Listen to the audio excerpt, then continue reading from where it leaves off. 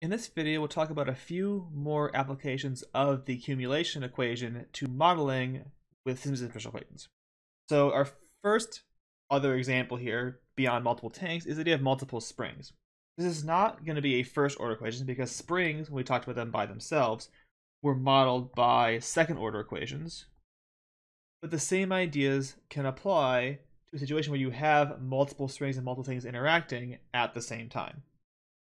The idea for one spring that we had back in second order equations was basically that if I had a mass on a spring, I basically looked at all the forces that were acting on that mass as it was in motion and accumulated which way they were pointing, and then used all that to put together what the equation should be for the acceleration, because mass times the acceleration, which was y double prime, would equal the sum of all forces on the system.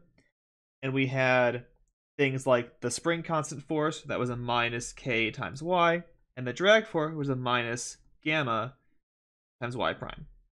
Now when we have multiple springs going on, it was just going to be that now there are more forces interacting to see what's going on with this problem.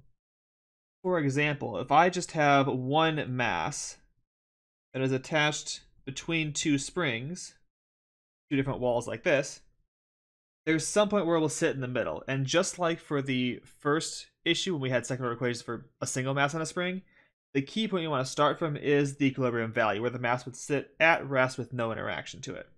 So we have our 0 point that sits in here. And the idea is if I were to push or pull this mass one way or the other and let it go, it would oscillate back and forth.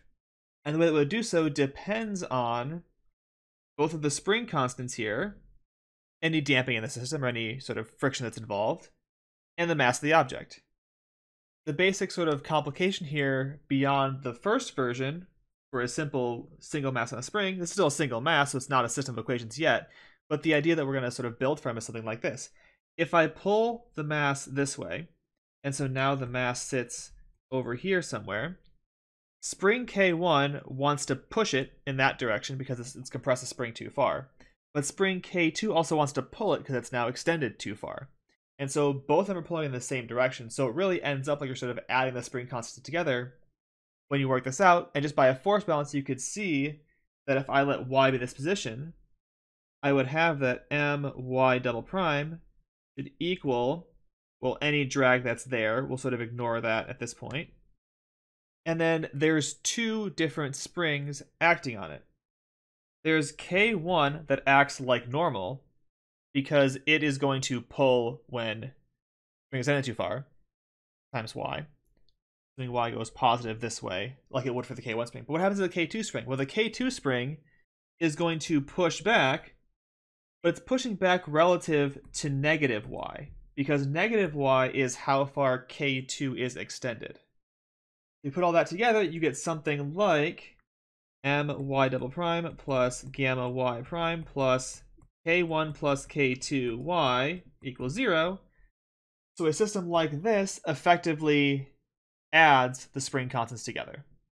This worked out nicely for one mass, but you can do the same thing if you have multiple masses interacting here. And we have this now for an example. I'm going to set up a system of second order equations for a physical situation with 3 springs in a chain. I have the first spring, it's attached to a wall, and is attached to a mass, another spring, a mass, another spring, and a wall over here. The total distance in all these 3 springs is fixed, but I can move either mass and sort of see how they all wiggle back and forth once I do that. So the problem says that this first spring has a constant 5 newtons per meter. The mass here is 2 kilograms. The second spring is 1 newton per meter. Second mass is 3 kilograms. And then we have a 7 newtons per meter on this side attaching it to the wall. So how do we set up this system? Well, first, let's mark out the 0 points for each of these masses. This is where they would sit at rest with no adjustment and no perturbing. And then we'll let x1 be how far that is pulled that way, and x2 how far this mass is also pulled to the right. So now I want to write a system for this in terms of how it's going to behave based on x1 and x2. So I have 2 equations here for the net force or the accumulation of acceleration in these 2 objects. So for the first one, I have twice x1 double prime. That is my sort of maximum acceleration term for the first object. Now we're assuming there's no damping, so there's no x prime terms. We only have the position terms. Now what forces apply to this first mass? Well, there's two. There's a force from this first spring here, and there's a force from the middle spring. Now the first spring is fixed on the wall and extended by an amount that is x1. So it will pull the mass back with a force of negative 5 newtons per meter times x1. I'm going to change x2's color here so we can see what that looks like. Now, the second force that acts on it is from the middle spring here, this 1 newton per meter spring. Now, how much does that pull or push on 2? Well, it's going to push on the 2 kilogram mass out based on however much the total distance that it would want to be extended is compressed. And how much this is compressed is going to be x1 minus x2, because if I want to squish the middle spring, I have to push the first mass to the right and the second mass into the left to squish that spring. If I shift both of them to the right in equal amount, I have not stretched or compressed this middle spring at all. So it's not going to give me any force if the difference between x1 and x2 is the same as it would normally be at 0, because that spring will not have been extended. Now let's think about signs real quick. If I look at x1 minus x2, x1 minus x2 is a compression of this middle spring, because x1 has moved farther to the right than x2 has.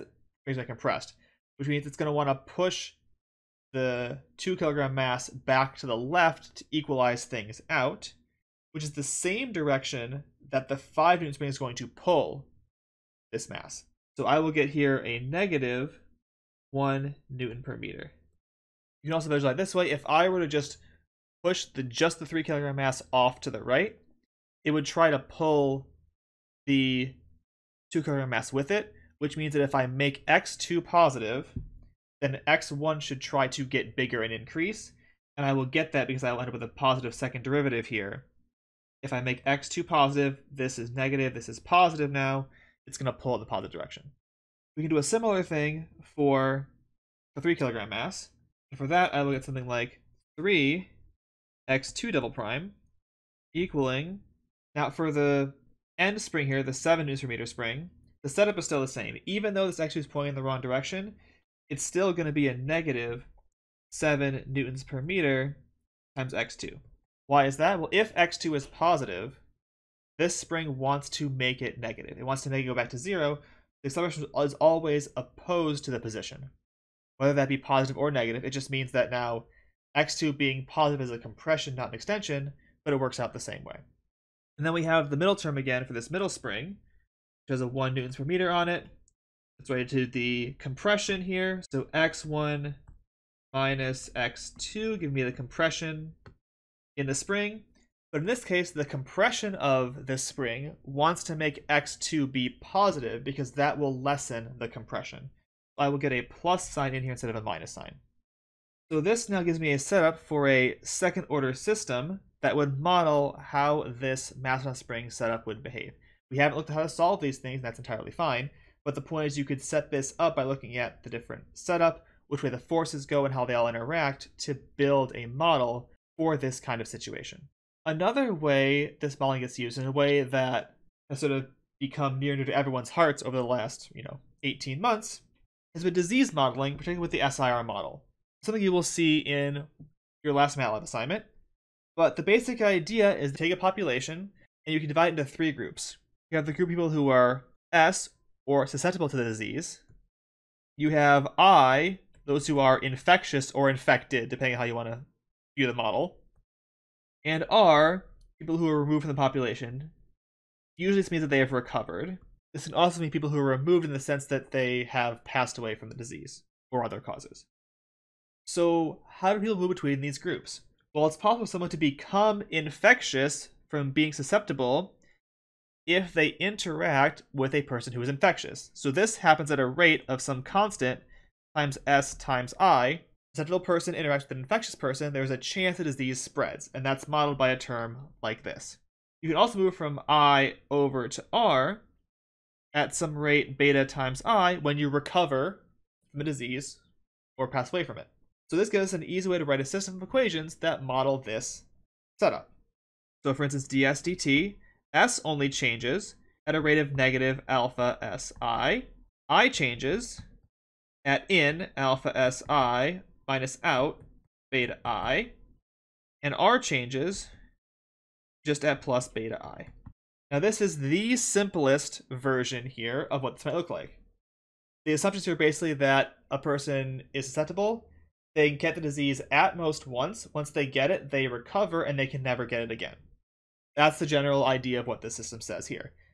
You can add more complicated things, right? Maybe there's a chance that someone who had caught these before can become susceptible again. And that would result in a line that goes from R back into S and add a couple more terms to the equation. And you can use this to do a lot of different disease modeling type things by adding different parameters, different sort of setups to what this can do. And people have actually used this to model things like the COVID-19 pandemic under certain circumstances. They make certain assumptions, they set up the model, they run the equation, see what happens.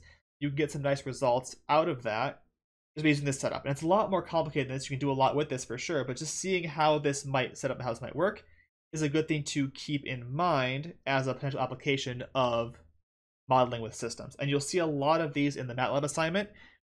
I'd recommend still taking a look at it even if you don't have to do it, just to get the handle on what you can do with this and what can come out of these sorts of models. I think it's really cool what you can visualize for the data and stuff with this, and I'd recommend taking a look at it.